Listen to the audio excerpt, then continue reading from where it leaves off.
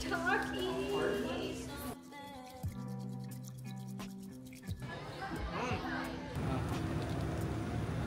I think, yeah, it was only when we were intentional about being close that we actually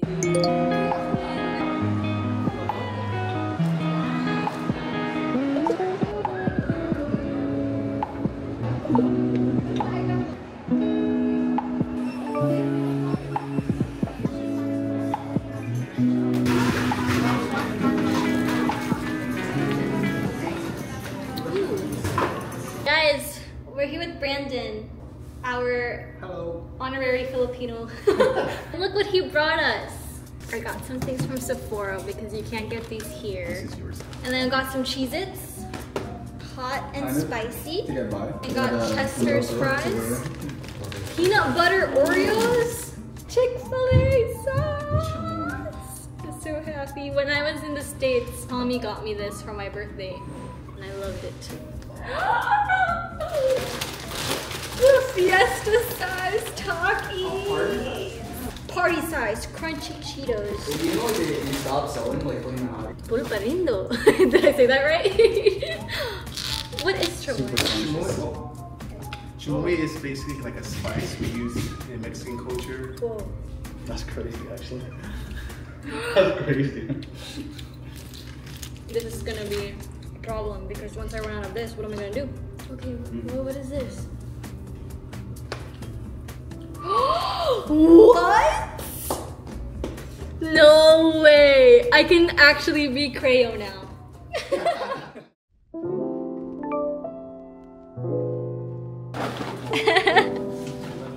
Three POVs. Oh, you got more G fuel. We're going to be doing matcha. We're gonna be making matcha. Hi, I'm Tina. I'm 21, and I'm here to make some matcha and for my friends to fix my hair because before I got here, I decided to cut my hair. Should I do a reveal? Yeah. No, it's so bad. Are you kidding me? Hi guys, I'm Chris. I'm 29 years old and it's just been a stressful day, you know, getting the wrong address, and I just feel so overwhelmed and I don't know if I can continue on. Hi, G-Code. It's my first time. I'm 25. I'm shy.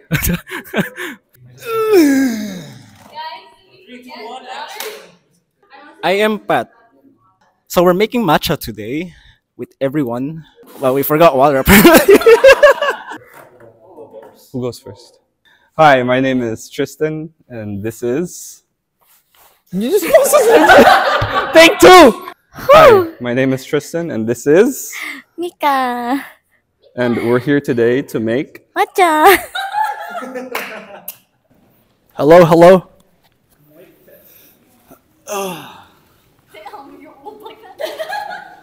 My name is Miko. I'm 27, and I'm here to make matcha and because boyfriend duties.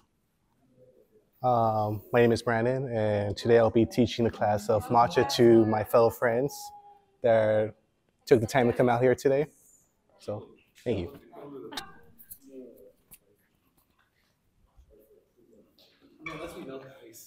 Yo, chill. Yo, it's not that serious. Hi, I'm Allie, and I'm here because I had nothing else better to do. So I guess I'll do this.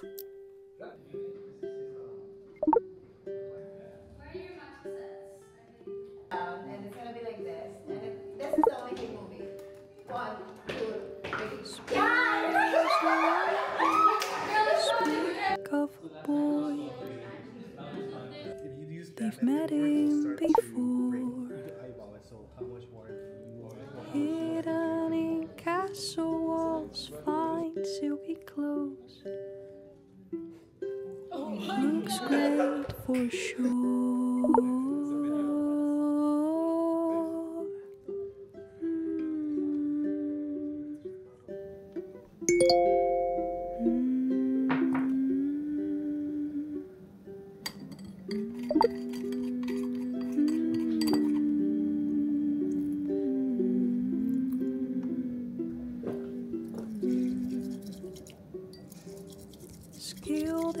his manners, brave in his tone. He can do it all.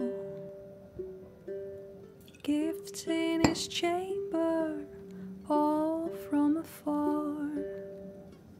So he feels alone. Hello. I just got back from work. I had work in the office today. I got home like 20 minutes ago. I was looking forward to making matcha all day, and I'm currently drinking it right now. My sister and Brandon and Mika hosted like a matcha making class or like activity with friends. Brandon gifted us like matcha sets and a bunch of matcha from Blue Bottle. Right now I think I'm just gonna watch some vlogs, drink my matcha, eat some Funyuns. That's my quick little midweek check-in. There should be more activities throughout the rest of the week. Alright, let's get on with the vlog.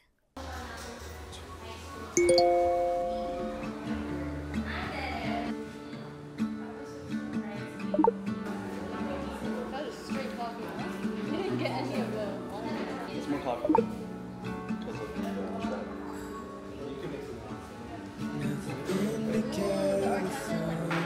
I got a pumpkin spice So I'll stay write these songs, friends are settling down, so I'll lay here. Jollibee after 9 years. Jollibee in the homeland.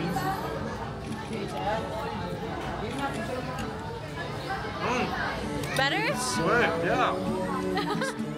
Good morning! Today is an exciting day because Nico planned a date for us.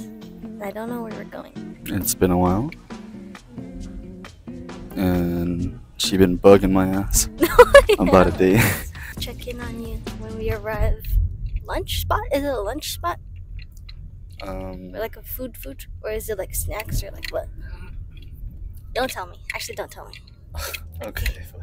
We're somewhere in Makati. He's catching a Pokemon.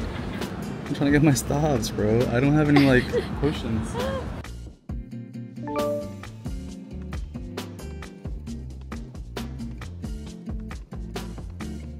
We got a Palmer's Puff, a cream cheese Danish, and a big flatbread.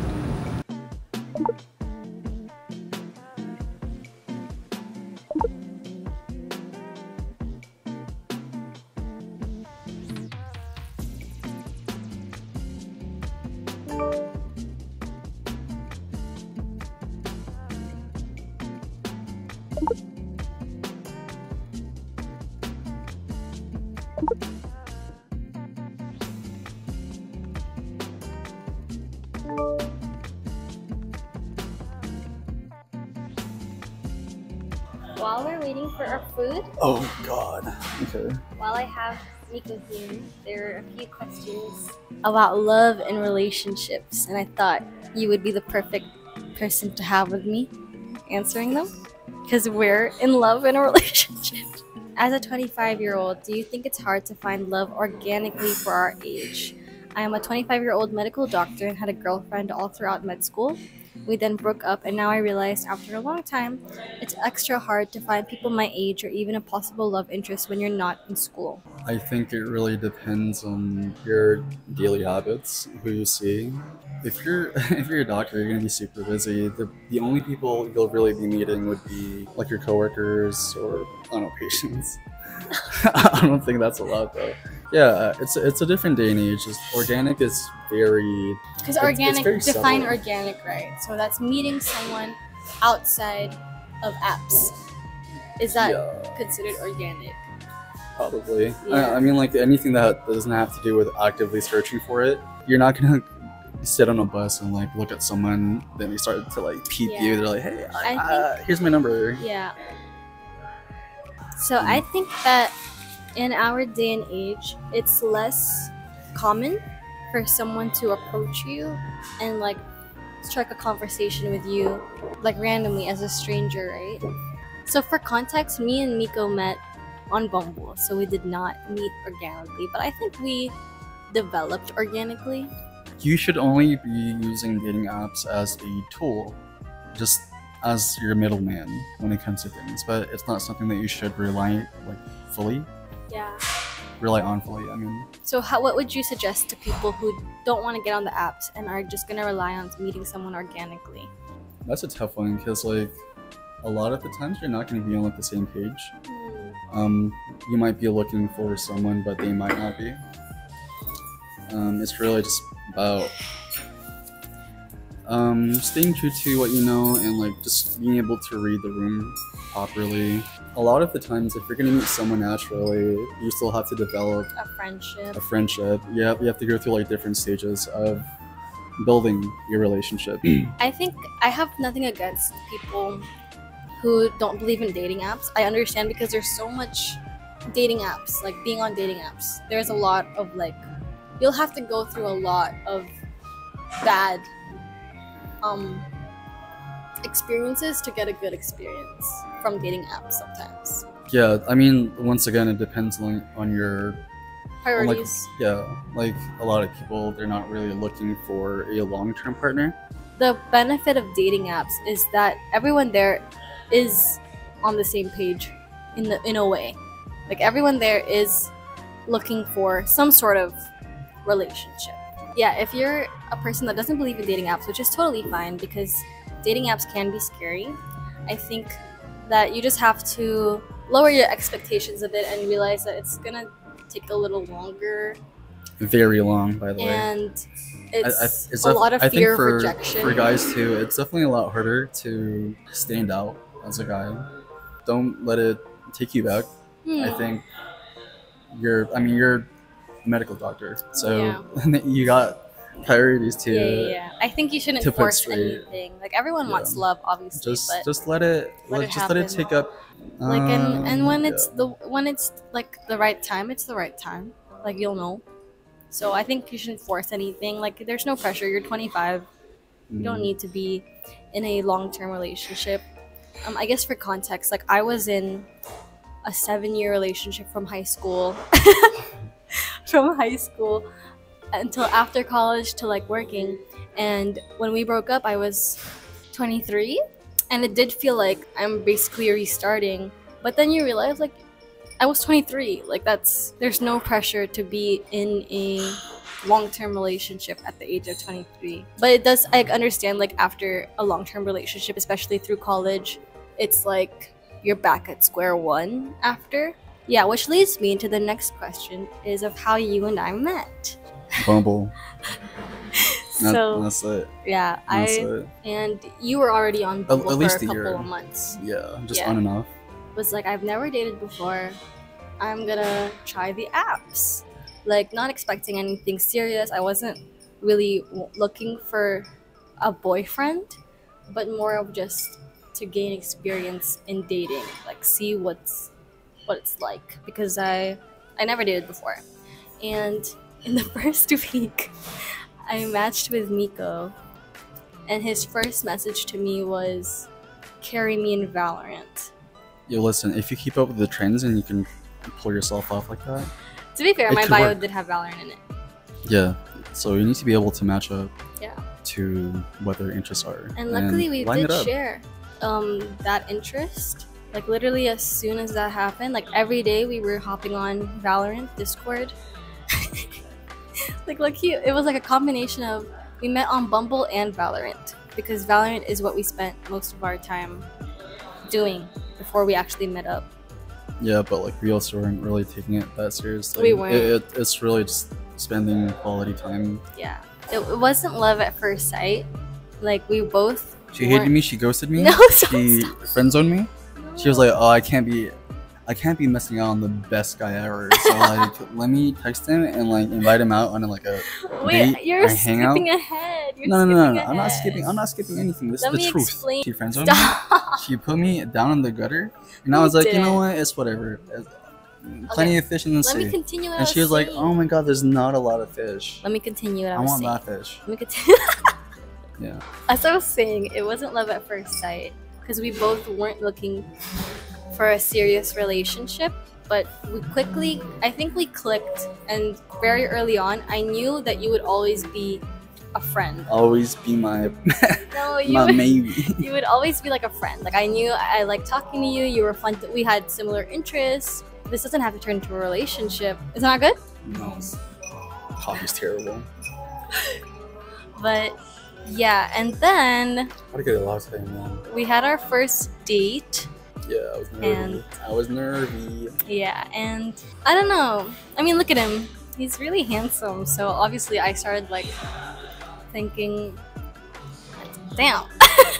And to be completely transparent, I was scared because I was like, if I fall for the first guy that I'm interested in, then damn, that's kind of scary. So Yo, set game. I can't help it, man. I got scared, and I was like, hey, let's slow things down. Let's just be friends. And surprisingly, she friends on me, and like I asked her dad too, and she was like, yeah, she did. And at the time, I thought you handled it really well. I thought you were like, oh, okay, that's whatever. And we still continued to be friends and play Valorant. Then after a week, I was like, okay, maybe I'm feeling this guy. it wasn't a maybe. It's like she's definitely feeling it. Yeah. But she couldn't come to terms with it because yeah. It was like, am I really gonna let a good thing pass me by just because of time? You know? I asked him out. And then the rest is history, I think. But yeah, that's how me and Miko met. Okay, and then the next question is, what are our future plans? I think we're both young. We're just enjoying our time, growing as individuals together, right? What would you say? if you're able to progress with someone at a pace where you're both comfortable. Do you think I'm a good girlfriend? Yo, cut. Stop! Answer! Yeah, she does a lot for me. Like, not even like directly, but I think she's a good person that translates into being a good partner. There's more than just like qualities of hers or like things that she does for me that makes this whole relationship a lot more stable, a lot better. It really preps me emotionally, physically, any way you can. Look at her smiling, bro. Dummy. And I'm funny. Nah. And pretty. And kind. Nah. And sweet. And I'm better. You know, Miko has a really difficult time complimenting. I don't compliment. I also have a hard time receiving compliments. So. But I compliment him all the time. Do you think I'm pretty? Duh. I chose you for a reason, fam. Okay, let's eat.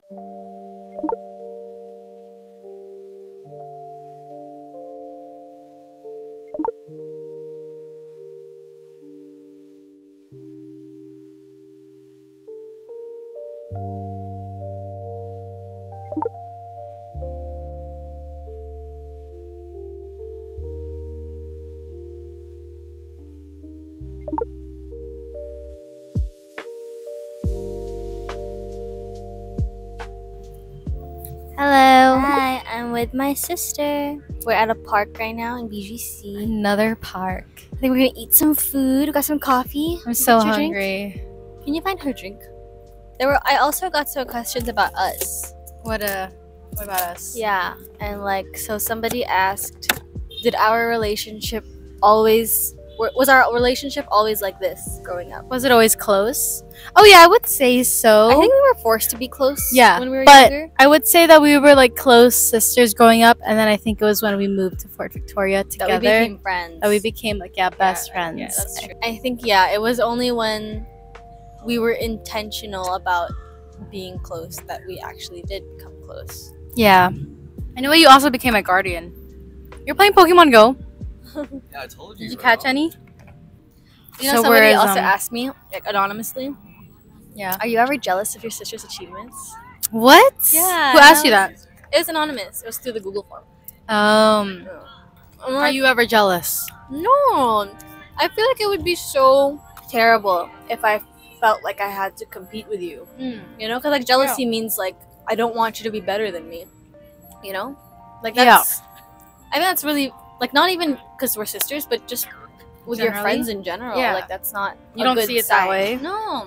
And if anything, I'll be like your #1 supporter. Like I want to see you hit all these goals and all these achievements. Like it's never like it's never a question of like my sister is better than me, and I don't like that. Like I think that's just really weird to think about. Yeah. When I was younger, like when we were like growing up, because I always thought you were really pretty. Like I remember when we used to do photo shoots, and I would always like love taking pictures of you. I was like, oh my god, every picture, like she's so pretty. And then I would ask you to take a picture of me, and I was like, oh, I'm so ugly. No, you're not ugly. Thanks for joining this podcast. We're gonna eat now. We're gonna eat Wait, where's now. the pizza? I don't see the pizza. Where's the pizza? Hey.